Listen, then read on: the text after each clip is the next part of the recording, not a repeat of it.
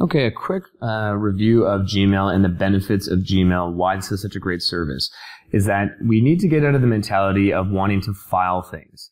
I've actually done it before. I've created monstrous systems of folders with filters and flags, and if I get an email from this guy, it goes into this project folder, but then if there's a next project, it has to filter it into another project folder. It gets extremely messy. The long and short of how to organize properly is that you need to recalibrate how you think about this. It doesn't matter how you file. What matters is how you retrieve. The functionality of Gmail and the search function here is the exact same as Google. Now, when you go to Google and you search for websites, does it really matter where the websites are stored?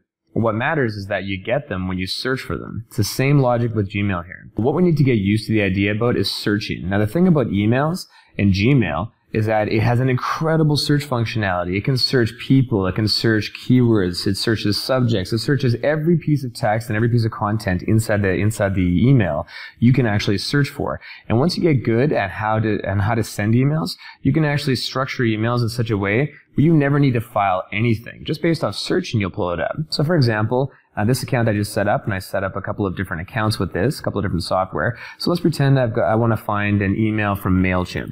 I'll just go in the search function here, and I'll search. And here's all the things with MailChimp. Say I want to find all my emails that reference data.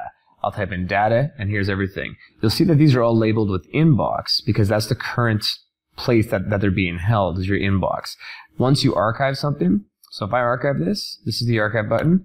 I'll archive it. It's out of the inbox now. And instead of 90 in my inbox, I now have 89. I'm going to add that back to the inbox. So the idea behind this is that the search functionalities is what makes everything super efficient here. Okay, so next I want to go and change the viewing of Gmail. So we're going to take it from a display density of comfortable to a display density of compact. You'll get more real estate here and see more of your emails.